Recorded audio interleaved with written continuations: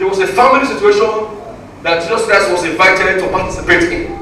The Bible tells us that while Jesus was in that wedding, the wedding wine ran out. And that becomes a reproach. That becomes a shame. It becomes automatically a life story that will continuously and continually destroy the name of that family. People will go about and say, we went to their marriage ceremony, and at the end of the day, they were unable to take care of the needs of the people. But Jesus Christ was that place and said, because I'm there, they cannot be this kind of disgrace. Because I'm there, they cannot be this kind of reproach. Because I'm there, there will never be this kind of shame. Just like as I'm telling you now, because you are here, not because you are righteous, not because you pray, not because you talk to God every day of the night, not because you go, not because you organize fasting for yourself, not because you wait on the Lord, but just simply because you are here. Your change will come. I see your change will come. The Bible tells us in the book of John chapter 2 that Jesus Christ later on changed water into what? Into wine. Wine means sweetness in homes. Wine means flourishness, sweetness, celebration in a home. So what I've come to say to you this afternoon is that anywhere that the sweetness of your marriage has diminished, the hand of God is coming again to pour fresh wine. The hand of God is coming to pour fresh wine.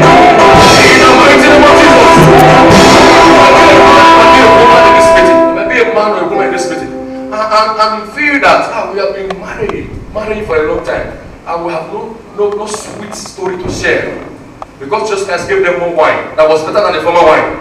A better wine is coming to your home. We say better wine is coming to your home in the name of Jesus.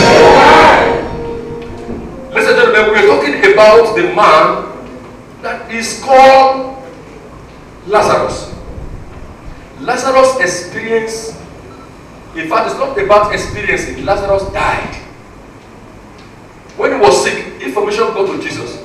And Jesus replied that same information and said to them, the sickness of Lazarus is not unto death. But the devil went and said, no, it is unto death. So when Jesus Christ came, he said to the grave, I am the resurrection and the life. Because he said the same God that death would not hold captive.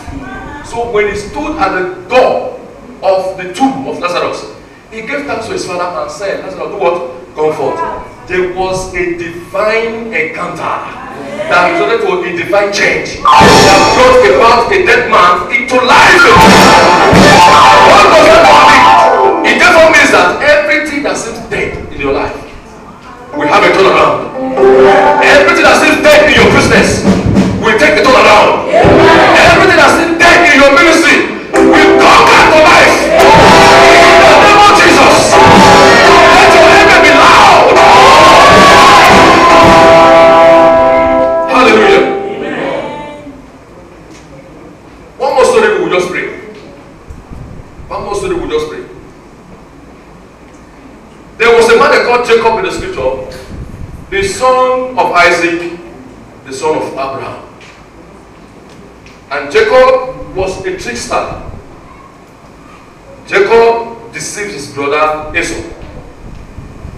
But the Bible tells us that Abraham was rich, Isaac was richer, Jacob was exceedingly rich.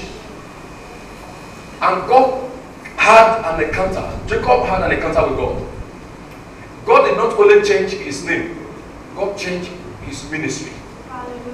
His name changed from Jacob to become Idele. Just as I've come to speak the word of God to your life this afternoon.